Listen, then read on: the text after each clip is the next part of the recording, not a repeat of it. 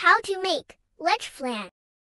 Ingredients: 6 egg yolks, 1/2 omo condensed milk, 1/7 omo evaporated with fresh milk, 1 teaspoon of vanilla extract, 1 cup of granulated sugar. First, I heat the sugar until it becomes caramelized, and I keep it aside first. Then I separated the egg yolks from the white eggs.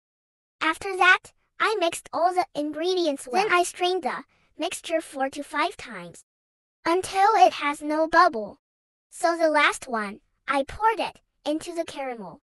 Cover the tray with aluminum foil and place the tray into the cooking pot and steam around 1 hour. I used toothpick to check if the leche flan is done. Refrigerate the leche flan before serving. Thank you for watching.